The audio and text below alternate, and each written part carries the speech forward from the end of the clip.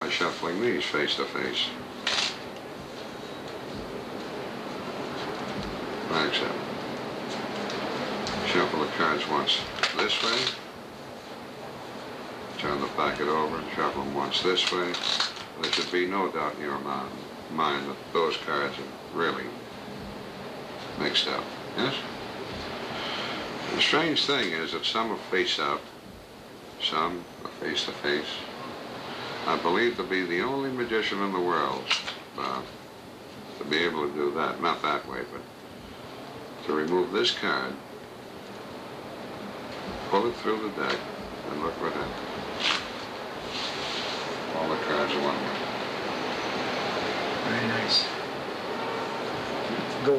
Why don't you leave it on and let him go right into showing it? Okay. How it's done. Huh? I get a glowing red every now and then. What is that?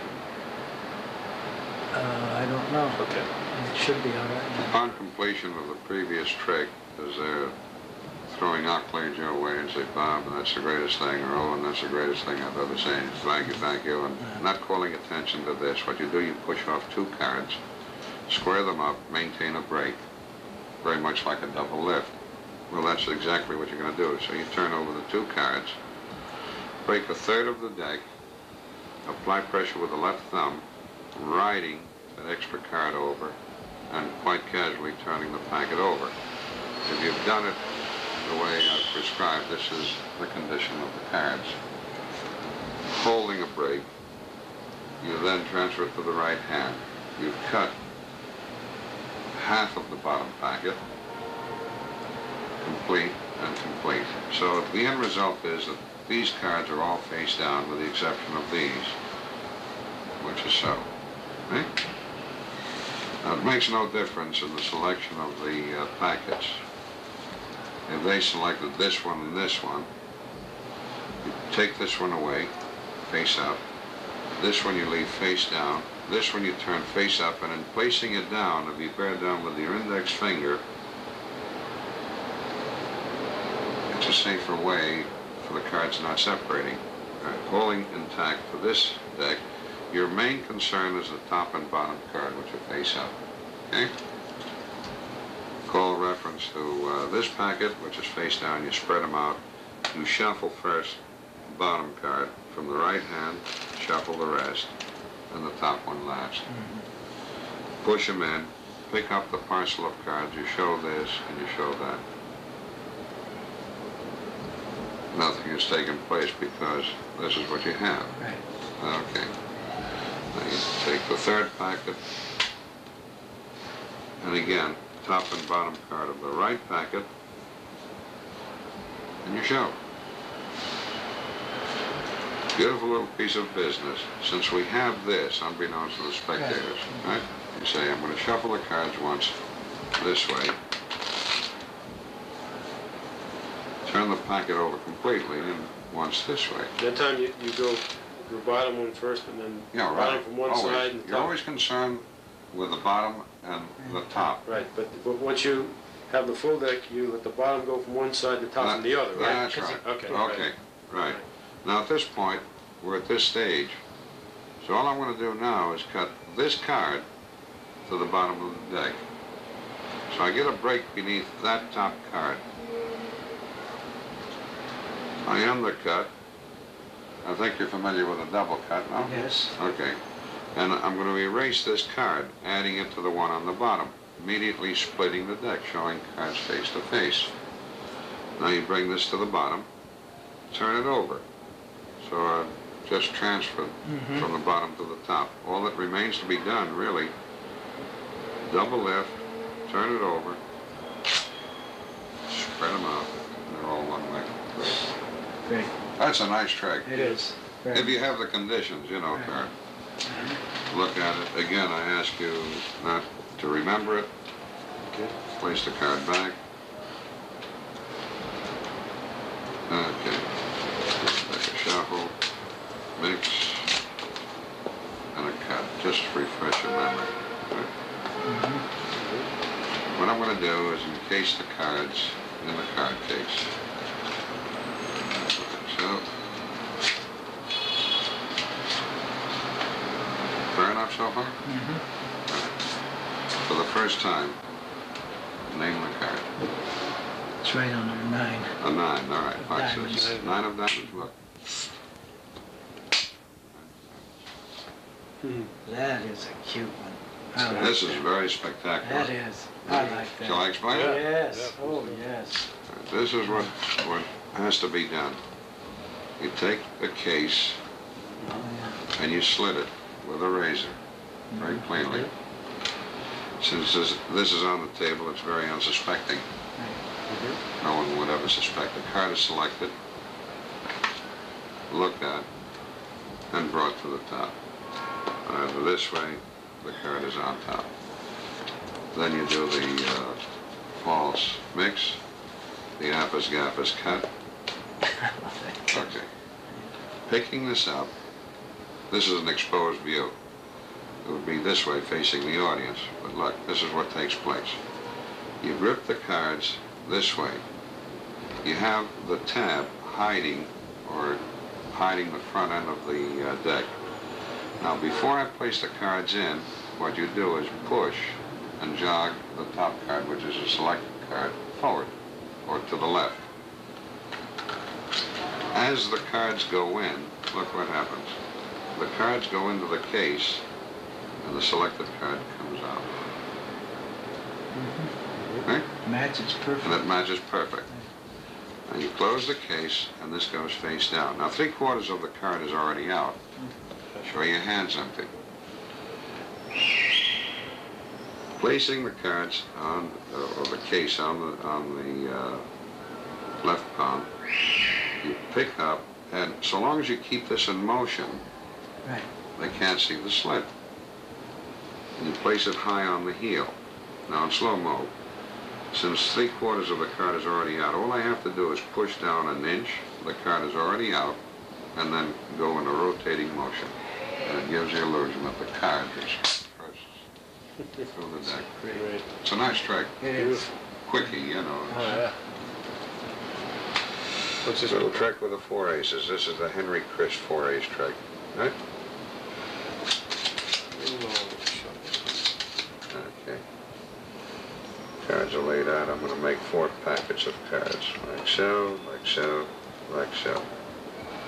Picking up the first packet, I'm going to place the ace of spades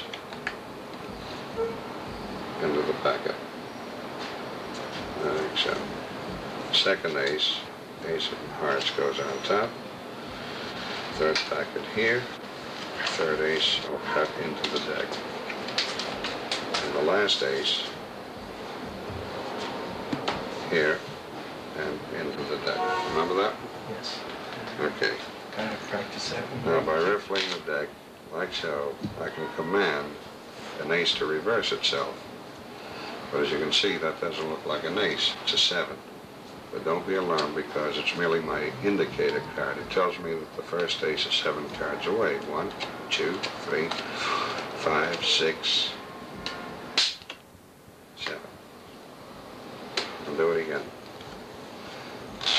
If I take the ace and pull it through the deck, a strange thing happens. We find the ace of hearts reverses. In order to find the ace of diamonds, I'll spell out the ace of hearts. 1 card for each letter. A, C, E, O, F, ace of, H, E, A, R, T, S. There's the ace of diamonds. And last but not least, the last ace is always the most difficult to find. I'll give the deck, I'll sit down for this. Give the deck a shuffle like this.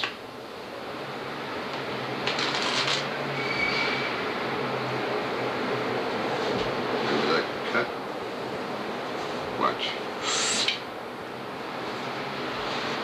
That should be the last one.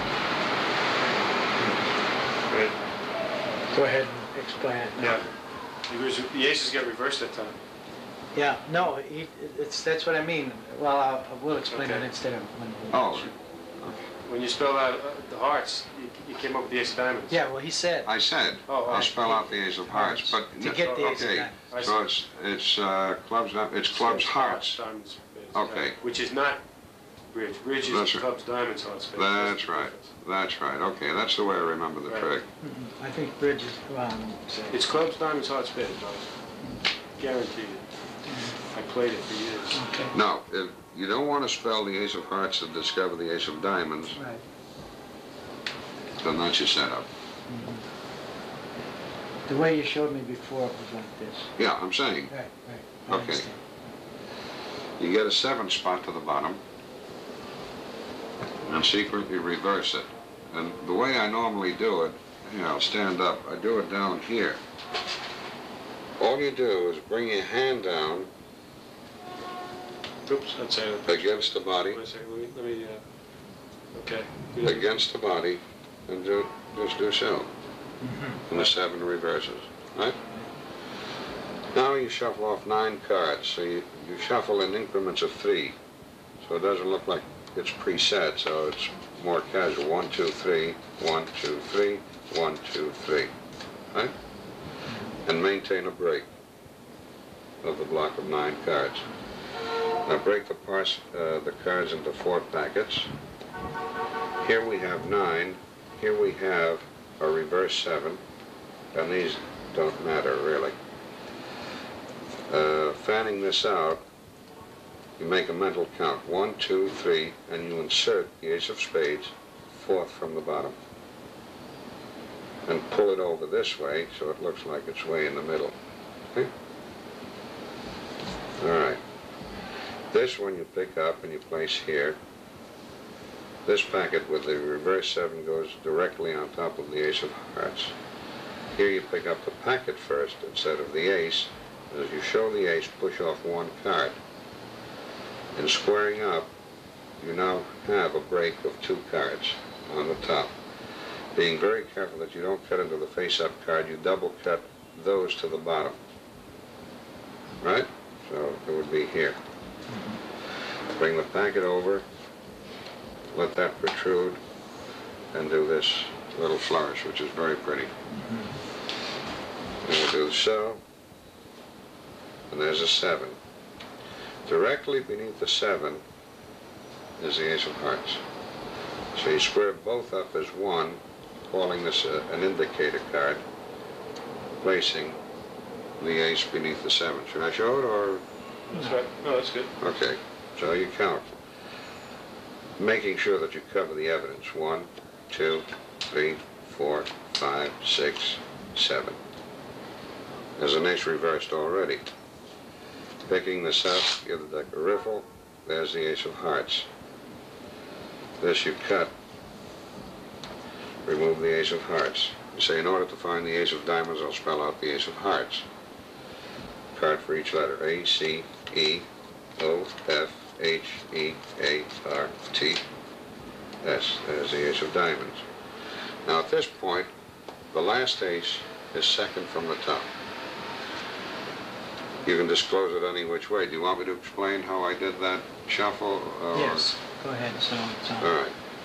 So, as I place these back, I push off 2, square them up, double cut, so the end result is the ace of clubs on the bottom of the deck.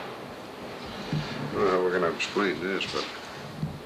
You can show it as you go. Okay. On the, The ace is on the bottom, so I split half the deck to the right. In doing this now, and starting the shuffle, I drop the ace. Just, try and do it slowly. There's the ace. I shuffle everything else above it. I push the cards in like so. This is an exposed view, or a rear view. Since the ace is here, right, you tilt the deck forward, leaving the ace. You see that? that's right, that's good. And then if I move this over slightly and push it down, the relative position of the last ace is here. So you have to envision that mentally. Give the deck a cut, pick up. Now remember, the last ace is in the deck, but it's here in relative position, so that if you post the thumbs where the ace is and the middle finger and you push forward, it rides out. This comes back, Turn it over, and there's the ace of clubs. Great. How did it show, all right? Terrific. Yeah, I zoomed in on it and close and everything. Great. No, Very it's, seldom do I see it performed by magicians. It's a beautiful trick. Nice concept. Yeah, I'll smoke later.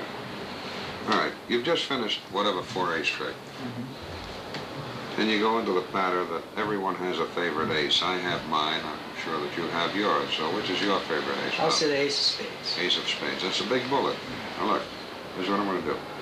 I'm going to take the ace of spades, the one that you selected. I'm going to sandwich it face down in between the two face-up aces.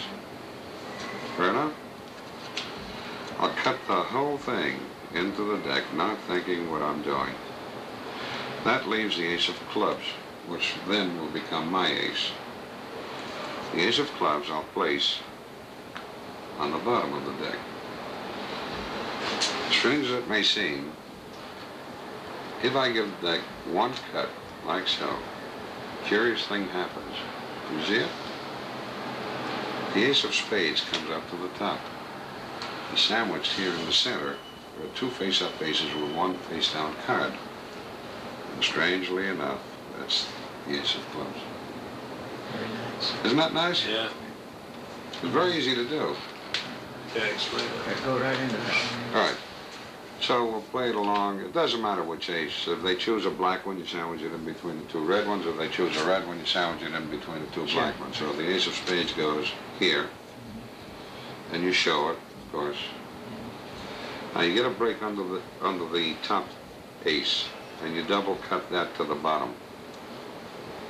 So the end result is that you have the ace of hearts, the ace that the spectator selected, and the other ace reversed on the bottom.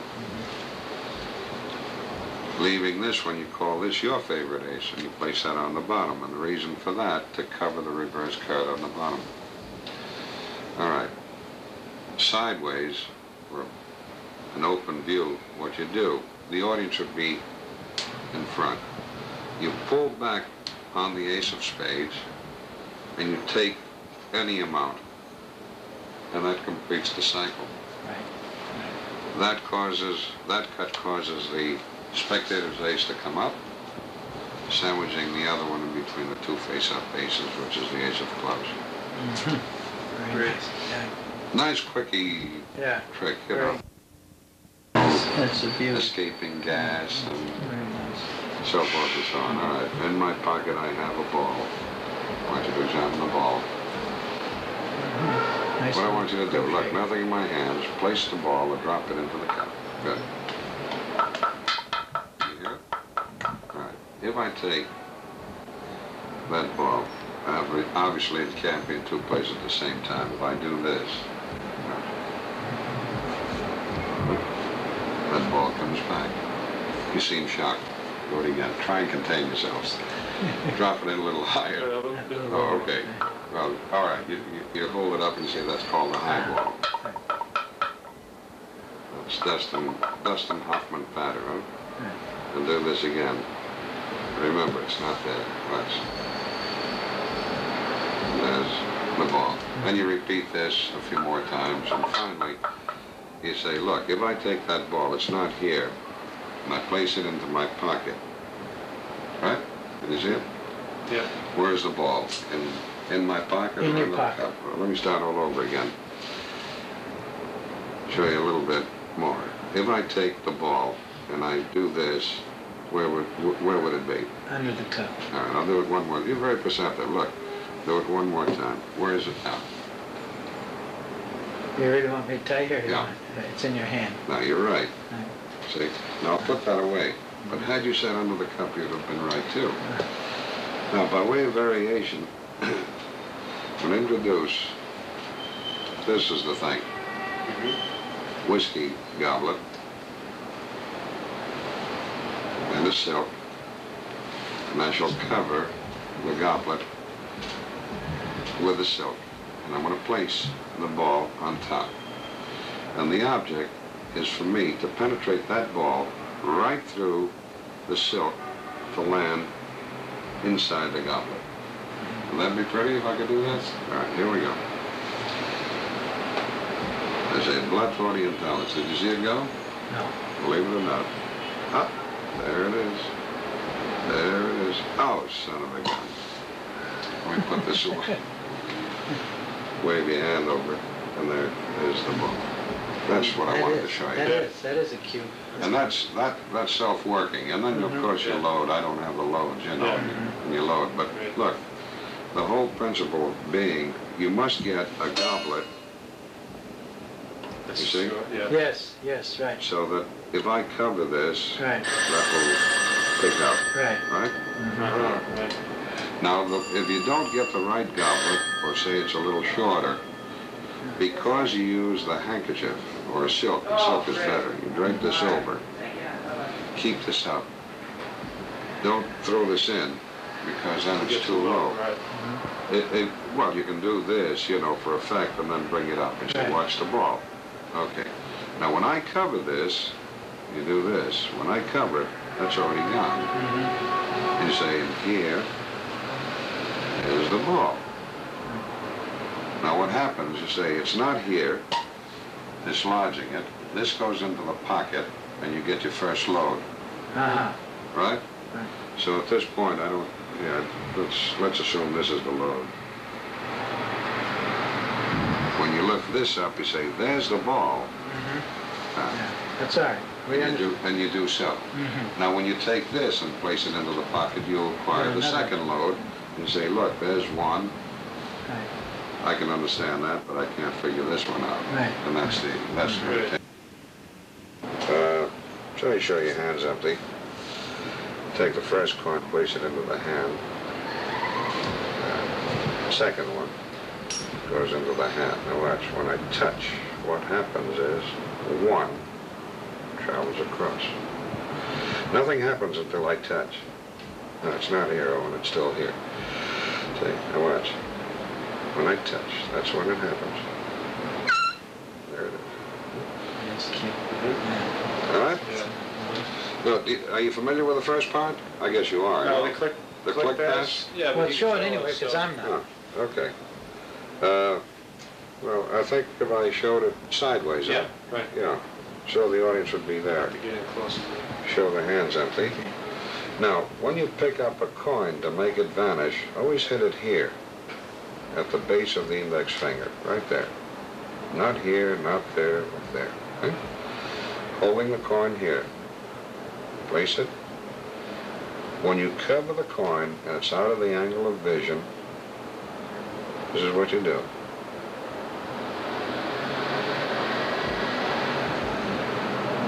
And you just let it rest here. When you go to pick up the other coin, that's when you palm. Show us the palm. There's your classic palm. Now you show the coin, and this is what happens for the click. You open up the left hand, okay? Touch thumbs. And this is a pretty flourish. If you get the coin here, this position, by then squeezing, you get that. See? Say nothing happens until you touch. You say, no, it's still here. And now I'll do it from the front, the way it should be. There's the coin. When you go to pick it up, touch, there are the two. Now just do the vanish for me one time, just while I'm looking in this direction. Just Okay. one simple vanish. Explaining it or No. just to do it? Yeah. Okay. Okay, there's the coin. Yeah. Do it again. Here's another one. This is called the twister. This is my for refraction of light. Now you do the same thing. You're placing it here, but you're turning it over this way. Now you turn it back and out. Okay? Okay? Great. Now, leave that on, Owen. Or shut the thing off.